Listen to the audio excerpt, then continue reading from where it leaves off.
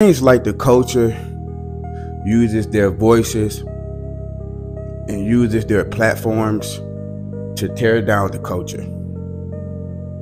You know, when I'm scrolling down social media, all I'm seeing is the culture using their voices and their platforms to tear down the culture.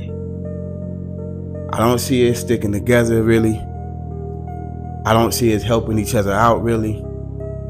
And it's crazy because even the financial guys, even the guy that's giving financial education, even they're starting to jump in the lane of tearing down the culture. It's getting crazy. Even the sports commentators, the sports guys, the guys that cover sports, even they're getting in the lane of tearing down the culture. I don't know, what started this mindset, or I don't know if, we're just brainwashed or if we're angry. Well, we have to have a discussion, an open dialogue on these platforms, on these internets. And we need to have a discussion on what can we do to change this? What can we do to re-brainwash us to stop tearing down the culture and to start uplifting the culture? Everybody is using their platforms to tear down the culture, whether they tear down the black woman, whether they're tearing down the black man, whether they're tearing down black children, black kids. Why don't we use our culture? I mean, we know what's wrong in the community. We all know what's wrong. We've been living in our whole lives. Why can't we use our voices and our platforms to change the narrative and start speaking life into the culture? What's so hard about saying, okay, yeah, I understand that we have these problems, but here's the solutions? And I'm not saying one platform or one person can change the world. We know that's impossible. But if everybody play their position and everybody play a part and everybody play a role in uplifting, then gradually we'll see a change. I don't use my page to tear down. I don't use my platform to tear down the culture, because I understand how much power it is in words. I understand how much power we have in our voices. So I use my platform to uplift, to inspire, to motivate, to give help. Why use your platform? That we got enough people. We have mainstream media. We got mainstream media tearing down the culture on a daily basis. Why are we helping them tear us down?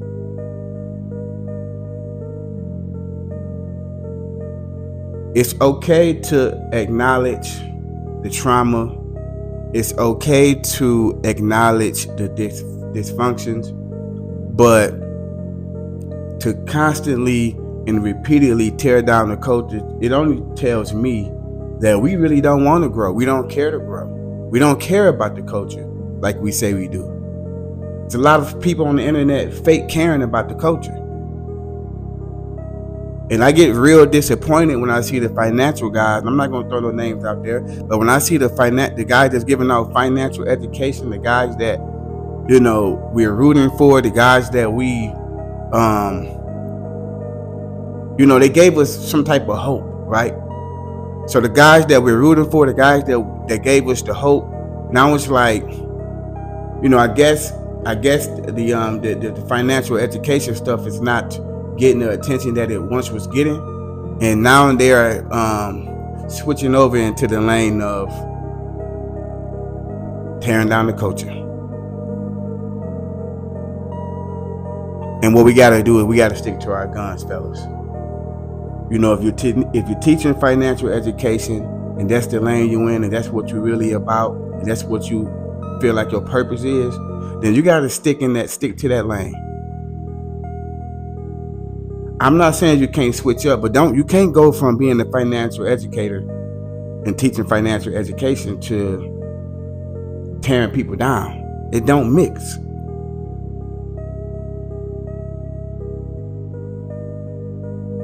daytime you up here uplifting, inspiring, and motivating. Then when nighttime come, you tearing down and you talking, you being messy. I think we need more people to speak up about this stuff if we really want to see change. I got kids, you know, so for me, I feel like it's my duty to personally be a role model, a positive role model. We have kids watching. My mom, I have, you know, little nieces and nephews, cousins. You know, I got a mother, aunties that watch me. So I feel like for me, being a positive role model is really just it's a no-brainer, right? You got when there's so many people looking up to you, especially your kids, especially the younger generation.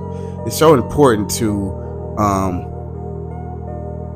lead with positivity and to lead with love.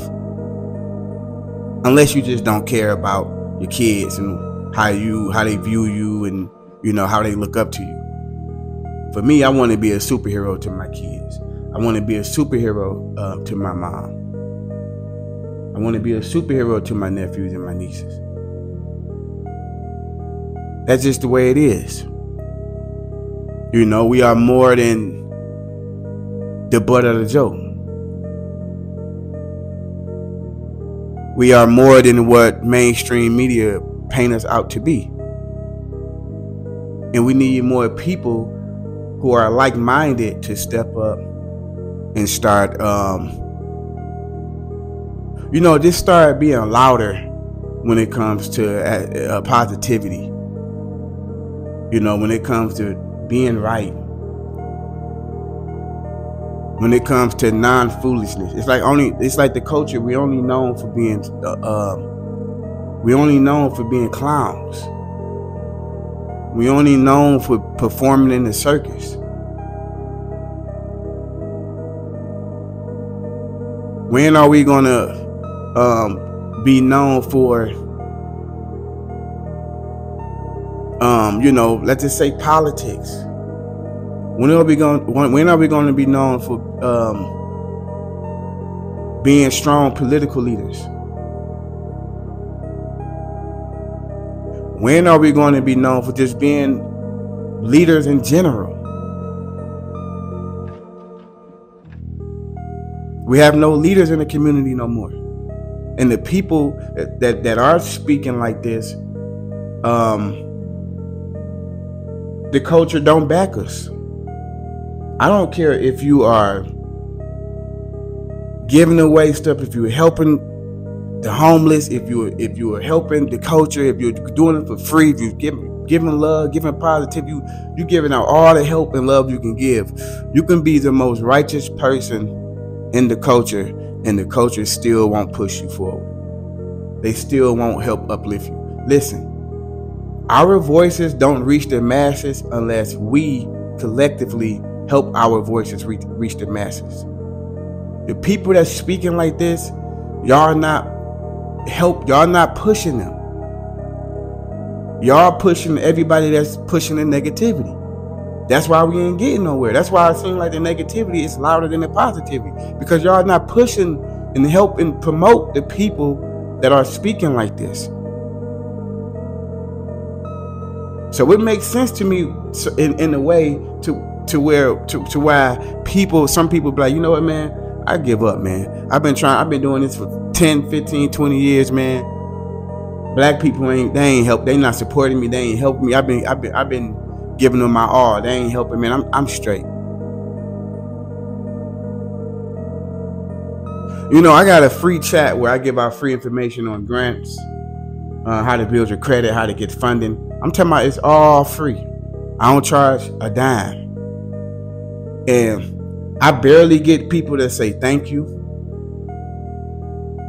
I mean, the ratio don't match. If I got 10,000 people that's in this chat and only 30 people saying thank you, it's not adding up. So I barely get people that's like I said, I got thousands of people in this chat. I barely get people shouting me out on the internet saying, thanks, man. Everybody go check out Rick. He giving out free game on how to build your credit. He giving you templates on how to build your credit. He don't charge nothing. It's free of charge. He giving you all kind of resources. Go get funding. He don't charge a dime. I don't see nobody really promote me or push me on the internet with all the help that I give. But the funny thing about it is I'm still giving help. Because ultimately that's not what I do it for, but I'm a human being. So I still want to see appreciation for the love and the help and the support that I'm giving.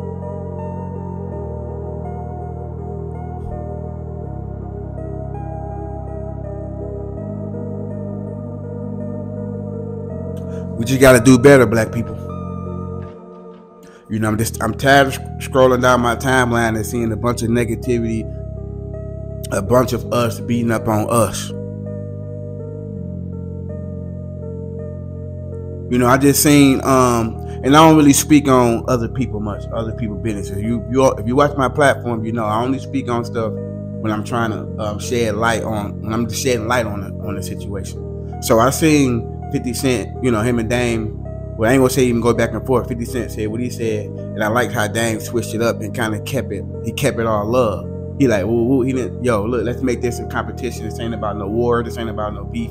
50 years old, got time for that. He like, yo, let's just do let's have a CEO competition, you know. And then not only that, share my stuff on. Let's share it on each other's platform.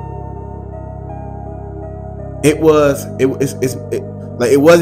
not like a beef where it's like goofy, you know. He switched it up and made it to where, okay, we're gonna have a professional beef as grown men, but it's not gonna really be a real beef. It's gonna be more so us shedding light on each other's streaming services. He said, listen, okay, you upload someone, put a movie out, put your streaming service out, upload this today. I'm gonna upload my stuff, then we're gonna share it on each other's platform. If we're gonna compete, let's compete like that. Let that be the competition.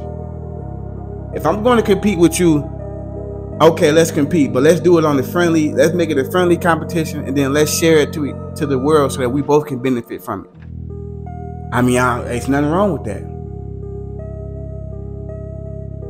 So, yeah, I just wanted to get on here, man, and just put that out here, man. It was on my heart, it was on my mind. As I'm about to get my day started, I'm scrolling. I'm just seeing this, you know, and I don't even follow nobody on social media for that reason. You know, because I just don't want to see none of the negative dumb shit on my timeline. So as I'm scrolling, and I don't know why Instagram and Facebook be putting that stuff on my homepage when I don't double tap none of that stuff. I don't follow it, so I don't understand why they're promoting this on my homepage, all this negative content. It goes to show me that that's what they really want us to. That's what they want us to feed into. The things that you consume the most is what controls your mind. The things that you consume the most is what controls your mind. So with Instagram and Facebook and Twitter, all they doing, they're just pushing out negative imagery to us. So that way, you know, that's all we know. That's all we do. That's how it affects our actions. I understand this shit. That's why I don't follow nobody. That's why I don't double tap nothing. None of the negative stuff. I try my, you know how you can tap that you're not interested in that particular content. I did that so much, bro, and they continue to show me this content. I just gave up. So now I just scroll until I see some Gary V or, you know, something like that, and I just double tap that, watch that. I just really don't have time for the negativity because it don't yield nothing. I've been negative, you know, most of my childhood, teenage life. You know what I'm saying? It didn't yield nothing. Didn't yield nothing for me, man. A lot of that stuff I had to clean up as I got older.